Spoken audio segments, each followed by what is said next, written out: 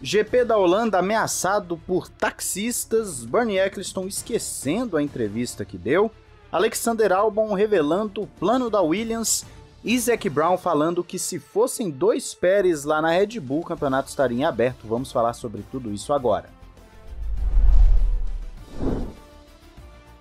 Olá, amigo do Ressaca Fórmula 1, seja bem-vindo a mais um vídeo. Eu sou Matheus Pucci. Vamos às principais notícias que têm acontecido no mundo da Fórmula 1 nesse período de férias de meio de ano. Lembrando que ontem tivemos vídeo do Felipe Massa, vídeo urgente, e estamos tendo notícia todo dia, sempre tem alguma coisa rolando.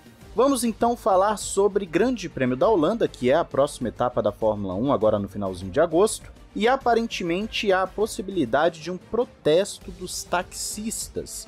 A categoria estaria ameaçando fazer algum tipo de bloqueio nas pistas, de alguma forma incomodar o Grande Prêmio, porque eles não receberam o passe para trabalhar na região do autódromo, ou seja, você vai ter um evento com milhares de pessoas e os taxistas não poderão estar ali, com exceção de alguns pouquíssimos pelo visto. Obviamente isso não deixou nada feliz o pessoal que trabalha com o transporte, e estão ameaçando fazer alguns bloqueios, algum tipo de protesto, alguma coisa que realmente prejudique a realização do evento, seja através das equipes, seja através dos fãs. Mais fácil você fazer isso com os fãs, o que é uma pena.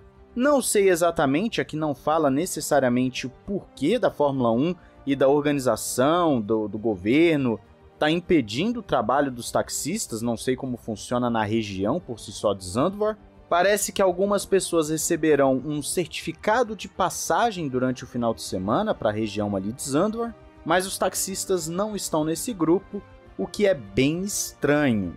Não sei também se tem metrô próximo, por exemplo, como é que vai funcionar a questão do transporte.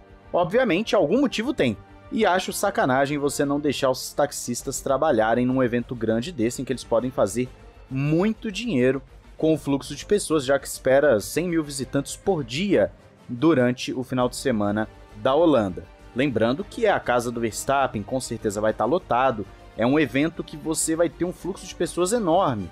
Não dá para simplesmente cortar o trabalho dos caras assim, a não ser que você tenha um motivo muito plausível, coisa que até agora não vi em lugar nenhum. Vamos torcer para que não tenha nenhuma medida extrema, como eles estão prometendo, e que a situação seja contornada. Espero também que os taxistas consigam trabalhar e fazer seu dinheirinho durante o final de semana de Zandvoort. Vamos agora para Brumnh Eccleston. O ex-chefão da categoria deu uma entrevista falando que não lembra de ter dado a entrevista sobre a FIA e Max Mosley. Lembrando que foi o Brumnh Eccleston que revelou ao mundo em 2023 toda a questão do Crash Gate, do Singapura Gate, em que a FIA já sabia antes do término da temporada 2008. E esse seria inclusive o motivo pela ação do Felipe Massa, que nós falamos ontem aqui no canal, para ele ter entrado com essa ação contra a FIA e a FOM. E agora, na maior cara de pau que ele sempre teve, falou que não lembra nada disso, não lembra de ter dado a entrevista. O Eccleston já é um senhorzinho, já é idoso. Eu não duvido que ele tenha problemas de memória, só que vindo dele a gente sempre duvida, né? Porque o Eccleston é um cara de pau de primeiro nível, e nós sabemos que ele teve uma influência extremamente positiva na Fórmula 1, ele transformou a Fórmula 1 comercialmente, ele fez a Fórmula 1 chegar no nível em que ela está, ele é o responsável pela valorização por esse público que hoje gosta de Fórmula 1, melhor dizendo. Então sim, o Brumnh Eccleston tem uma parte especial na história da categoria. É impossível falar de história da Fórmula 1 sem citar o Brumnh Eccleston. Só que isso não significa que ele seja um anjinho, inclusive o livro dele é justamente sobre isso, né, de que ele não é um anjo, ele não é um santo. Agora, se ele lembra ou não lembra, é uma coisa que vai ficar na dúvida. Acho eu que ele tá sendo só cara de pau mesmo, e ele ainda acrescentou que nem o Massa, nem os advogados do Massa abordaram o Brumnh Eccleston após a tal entrevista, ou por agora. Então ele não teve realmente nenhum tipo de contato com ninguém após a tal entrevista que ele deu mais no início do ano.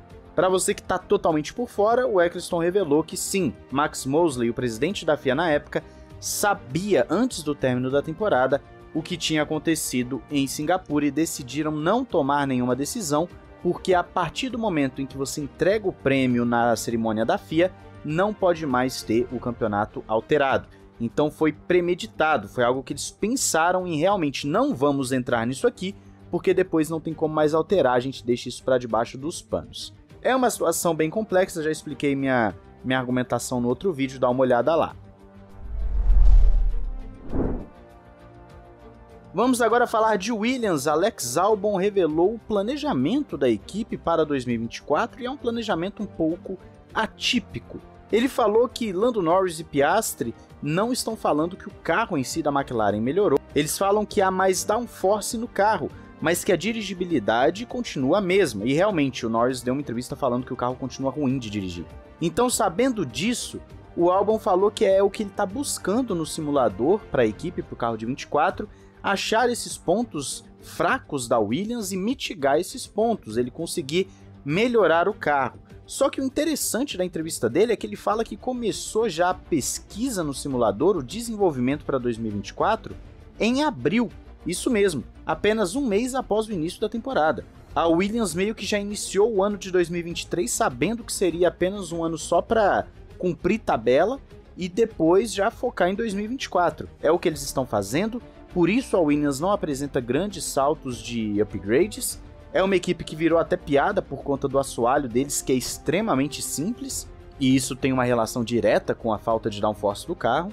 E o Albon lembra que essa estratégia é o que libera muito mais tempo para se concentrar no carro do próximo ano, porque eles não querem terminar em oitavo, por exemplo, eles querem terminar em quarto, quinto, eles querem dar um salto de performance, a exemplo do que Aston Martin e McLaren fizeram. E lembrando que a Williams tem muito tempo de túnel de vento e CFD, eles têm muito mais runs, muito mais corridas, né, que se falam, testes, do que os demais, então eles podem aproveitar isso para poder dar esse salto de qualidade. É uma questão de você juntar toda a vantagem que você tem no túnel de vento e CFD com também a sua capacidade técnica.